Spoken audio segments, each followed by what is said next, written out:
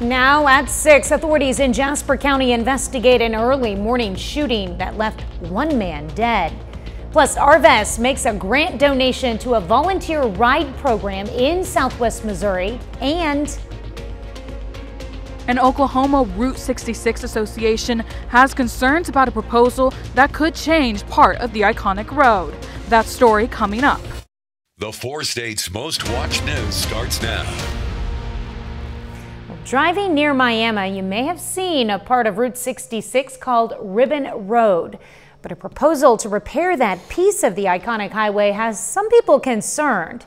This is KOAM News at 6. I'm Tanya Bach. KOAM's Samantha Walker explains. In the future, you'd drive by it and it really wouldn't stand out as anything but just a regular old road in the middle of the country. And that's what we're trying to avoid. The historic Route 66 spans more than 2,000 miles across the country. But a 3-mile stretch in Ottawa County that is only 9 feet wide, called the Ribbon Road, is causing debates. And we were concerned with the fact that the plan that was selected for the road involved destroying what's left and basically recreating it, putting a replica in place where this original pavement has sat for over 100 years. While the road is officially in Ottawa County, there are multiple agencies involved in the discussions, including the association, Miami City and Ottawa County officials, and the Oklahoma Department of Transportation. So there's been different views on how that should be preserved. Our view as a city is to preserve it as is and keep those original pieces of the Ribbon Road. Milling them, feels like kills them. The last proposal regarding repairs to Ribbon Road was released in February and still included the prospect of milling and relaying the road. The Oklahoma Route 66 Association released a petition online to urge officials to work on patching and preserving the road rather than replicating it.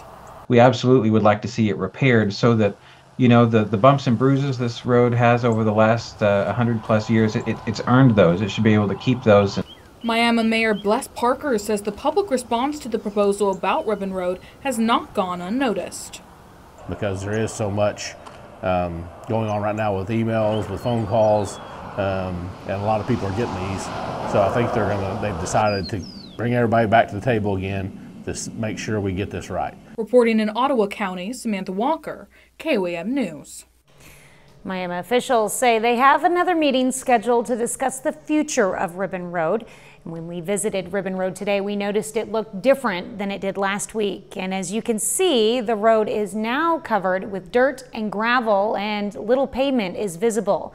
Miami officials say they were unaware of the work being done, but hope it is dirt laid down to help preserve the road as the proposal is discussed. We reached out to an official with the Oklahoma Department of Transportation to confirm what work is being done, and we have not received a response. We also reached out to the District 3 Commissioner who's handling the proposal. His office told us he was unavailable all week.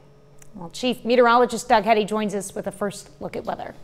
All right, so we had showers. We got thunderstorms in here last night and then into the morning hours, and a few isolated ones out there right now. Temperatures still pretty good, 60 in Joplin, 59 in Pittsburgh, but we are really going to cool off. We have a cold front that is slicing right through southwestern Missouri into northeastern parts of Oklahoma. So behind it, the winds are really going to get moving. So right now we have westerly winds sustained 15 to 20, upwards of 25 miles per hour, and those will get moving a little bit more for us tonight. All the heavy rain over the past several hours, really from Springfield east, but with our cold front, we are getting some isolated little showers and a couple of rumbles of thunder as these continue to push into southwestern Missouri as we go through the evening hours. Not a huge deal, but a few out there. Temps will drop back through the 50s, 40s, all the way down to freezing later on tonight. So much colder ahead. We'll talk about that here in just a bit. All right, thanks, Doug. The Kansas State Fire Marshal says a second person has died from last week's apartment fire in Chanute. Officials say 90-year-old Joe Lavon Haymaker died from severe injuries in the hospital on Saturday. Haymaker is the second victim of Thursday's Cornerstone apartment fire. Now, the first is 22-year-old Kaylin Jones, who was found dead at the scene. 7 other residents of the building were injured but have since been released from the hospital.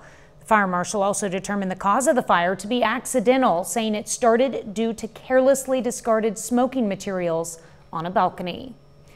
Jasper County Sheriff's Department responds to reports of a shooting just before 10 this morning at Hillbilly Pumping and Hauling on North Schifferdecker.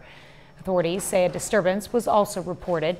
Sheriff's Department confirms one person, Travis Wyrick of Joplin, has died. Next of kin has been notified. No arrests have been made, but authorities are investigating witnesses. Today, the Arvest Foundation granted $25,000 to the new community ride system in Southwest Missouri. The Economic Security Corporation began CARS, or Community Action Ride System, in response to the loss of the trolley system in the area. This program will serve Barton, Jasper, Newton, and McDonald counties in Missouri. Volunteer drivers are encouraged to participate. You know, there's a ton of organizations in the Joplin area and Newton County and in all these areas, there's a ton of organizations. We really like to find those organizations that are reaching far, right? So the ones that are making a difference, like we heard Kavanaugh say, in all of the counties she listed. You know, this is one of those that's going to touch a lot of lives and provide access to a service that we've been without now for a year and a half. The program is set to launch in May, but the community is invited out to a free event on April 13th revolving around this new program. For information, including signing up for the service or volunteering to drive, you can head over to our website, KOAMnewsnow.com. You might see a lot more skateboards at Missouri Southern. The university today hosted a first drop-in to celebrate the new on-campus skate ramp. MSSU alumnus Nathan Bemo founded the American Ramp Company and wanted to give back to his alma mater. So his company built the ramp. And if you're a skateboarder, it's like you're kind of choosing between, you know, Missouri Southern and a different university. It's like, well, I skateboard, might as well have a ramp right by my dorm room, you know. So if that kind of pushes over the edge for, you know, kids that come every year here as opposed to somewhere else, that's a win for everybody. The ramp is located by McCormick Residence Hall. One area softball team puts up 14 runs in its first 2 games of the season. John has more on the secrets to Labette County's success coming up later in sports.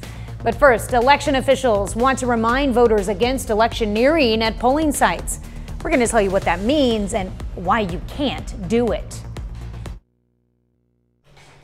Ahead of Missouri's municipal elections next week, the Jasper County Clerk wanted to remind voters to avoid electioneering. KOAM's Amber Jenkins has more. According to Missouri state statute, electioneering is not allowed within 25 feet of polling sites, meaning no clothing, buttons, or signs that promote a political candidate or stance. We actually do have a list of all these polling locations, whether they allow signs on their property or not. If they don't, then that means no signs, no handing out literature, no getting signatures for initiative petitions on their property at all. If you happen to be wearing a shirt that breaks electioneering rules, poll workers will ask you to change or turn the shirt inside out.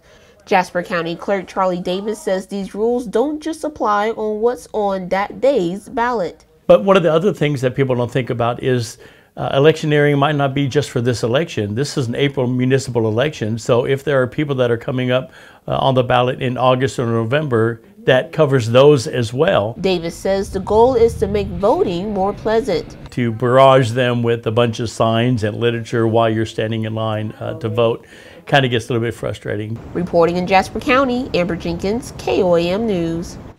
Now, Missouri's municipal election date is April 2nd. There are items on the ballot in all Southwest Missouri counties.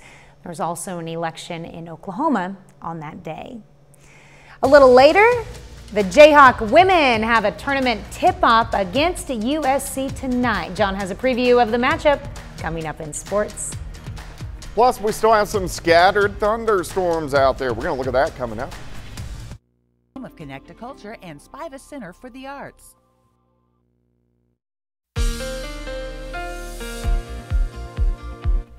Well, of course, we had some rain across the region, kind of picking up for us yesterday, and then we had the heaviest rain last night through the morning, and then on and off scattered showers. Even a few thunderstorms for us today. Officially at the airport, 1/4 of an inch of rain today for the month, 1.71 inches, but again for the year, little bit behind. We're behind by about 1.25 inches. Outside, here's our Cornell Arts and Entertainment Complex Tower Cam. Cold front is rolling through.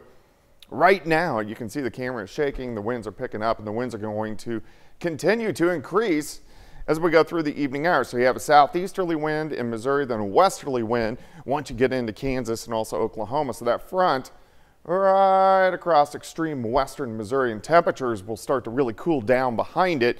We'll drop back through the 50s, 40s, near freezing later on tonight. Isolated thunderstorm or shower or two over the next few hours. You can see this little line right where the front is.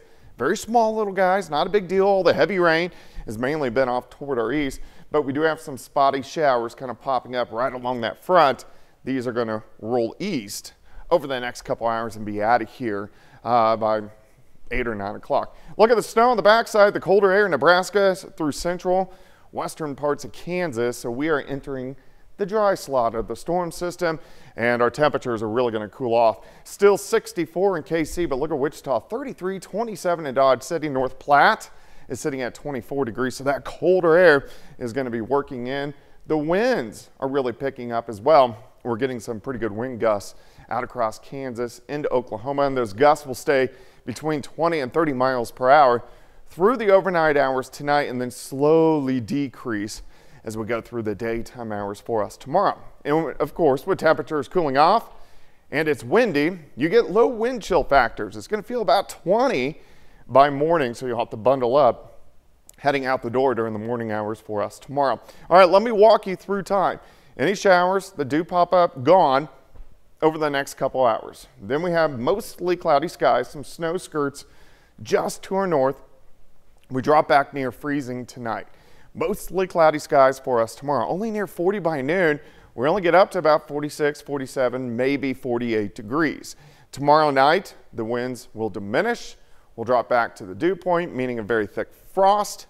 And we drop back 26, 27, 28 degrees. So a pretty good freeze by Wednesday morning. Then Wednesday, clouds will increase throughout the day. Could get a spotty shower late in the day. High temps better as we go into the mid-50s for afternoon highs. All right, your day planner for you on your Tuesday, 34 in the morning, 39 by noon. High temp of only 47 degrees, but it gets better. Once we get into Thursday, 60s return. Once we get into Friday, 70s return. So we're warming up as we head toward the holiday weekend. 47 tomorrow, 55 on your Wednesday, 64 on Thursday, 74 on Friday, upper 70s for Easter, but we are going to get some rain chances increasing Easter into early next week. All right. Well, we'll probably need some rain chances, but we will, yes. Need a little bit every now and then. Yes, we do. We'll take it. All right. Thanks, Doug. Well, the Missouri Department of Conservation wants to remind people to leave wild baby animals alone. Chances are, if you encounter a wild baby animal in its natural setting, the parent is not too far away. And while the inclination is to do a good deed, experts say interacting with the baby animals is one of the worst things people can do. Well, still ahead, Labette County High School softball plays its 2024 season opener. And the NFL approves a new rule that penalizes a specific form of tackling. John Deals has those stories and more up next in sports. Buy with 2 points. Are you game? I am ready. Then take a spin on the Wheel of Fortune.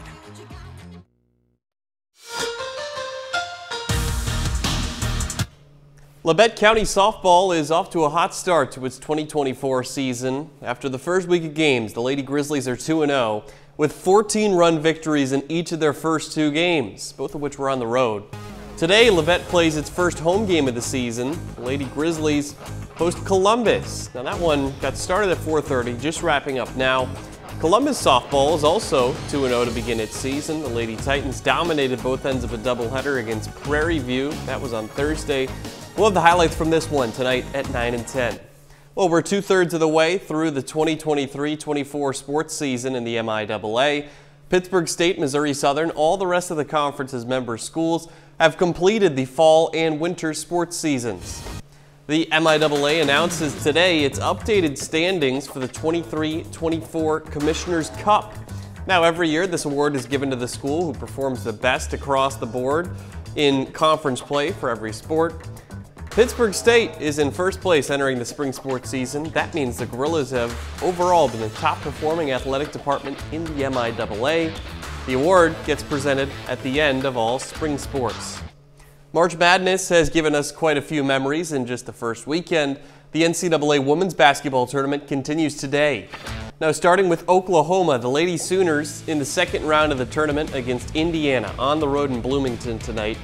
Game just got started just over an hour ago. The Sooners eked out a 3-point win over Florida Gulf Coast in the first round. Winner of this game faces 1 seed South Carolina on Friday. Meanwhile, Kansas women's basketball also plays in the round of 32 tonight. Very late start. Jayhawks face USC in Los Angeles. The game is scheduled to tip off at 9 p.m. If KU wins, it advances to the Sweet 16 to face fellow Big 12 foe Baylor. That would be on Saturday night. The Jayhawks have split their 2 games against the Lady Bears this year. Well, the NFL Owners and Competition Committee meets today and approves a proposal that all but ensures more penalties in 2024. According to NFL Network, the league unanimously decides to ban what is known as the swivel hip drop tackle. This means players will receive a 15-yard penalty if they grab a ball carrier with both hands and, quote, unweight themselves by swiveling and dropping their hips and or lower body, landing on and trapping the runner's legs at or below the knee. Now, NFL Competition Committee Chairman Rich McKay says the swivel technique doesn't get used very often, but when it is used, it causes a lot of injuries to the runners. NFL Executive Vice President Troy Vincent said last week this play is likely to be enforced similar to the helmet tackling rule. It not only results in a 15-yard penalty, but also warning letters and fines to offenders. That's a look at sports. We'll be back after this. Here a flower, there a... Written consent. We are proud to salute John Hoagland, a 4-state hero. Here's a look at what's coming up on KOAM News at 9 on Fox 14. A Joplin murder suspect makes his first court appearance in that case. Plus, uterine cancer is now the deadliest reproductive disease facing women. We're going to look at who may be most at risk. And as shoplifting becomes more of a problem in New York City, we learn how the reselling of those goods is creating a shadow economy. Those stories and a lot more tonight on KOAM News at 9 on Fox 14. Well, 1 in 7 people face hunger in the Ozarks, and that's why Ozarks Food Harvest is thankful for an annual special Easter time donation today. Opal Foods out of Neosho donated more than 200,000 eggs to the charity. Fresh eggs are one of the most requested items from the food bank because they have high protein content, nutrition, and versatility. Ozarks Food Harvest says it's difficult to get protein-dense foods, and this donation will be a huge help. Storing is not the issue, and distributing is really not the issue.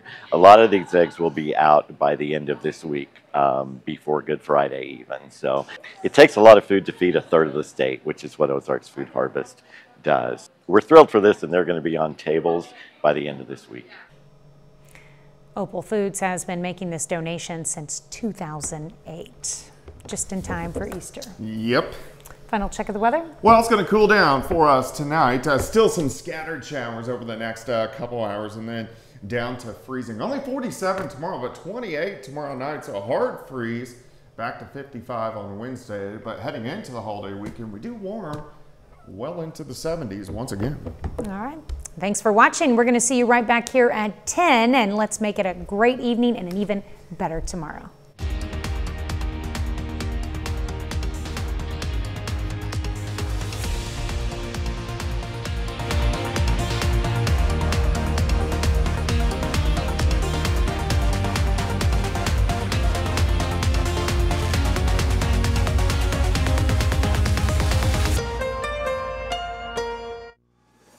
Closed captioning